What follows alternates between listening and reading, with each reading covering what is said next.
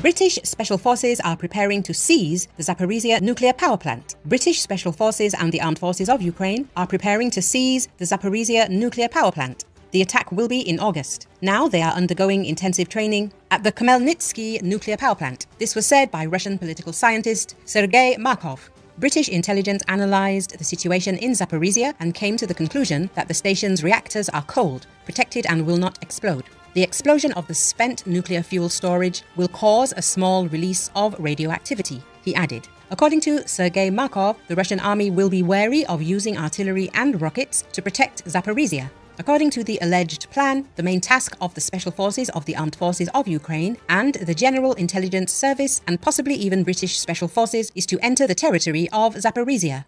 After that, all the political power of the West will be used for consolidation, which will require Russia not to fight over the Zaporizhzhia nuclear power plant.